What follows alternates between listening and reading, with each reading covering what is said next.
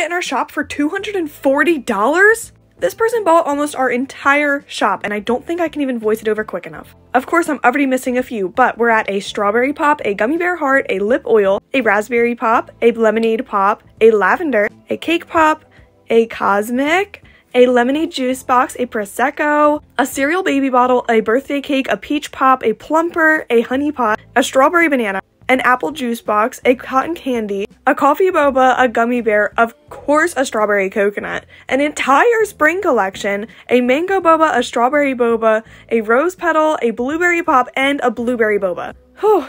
The ones I missed in the beginning were our charm bracelet gloss that already sold out, but it was glazed donut. And there also was an iced coffee and a mushroom. It was literally so hard to figure out items that they didn't get so I could give them some good freebies. But I got a banana cream gloss, a bubblegum gloss, a watermelon slushy gloss, and one of our Gloss Boss mirrors because they are truly a Gloss Boss. That may have been our biggest order. Have you ever wondered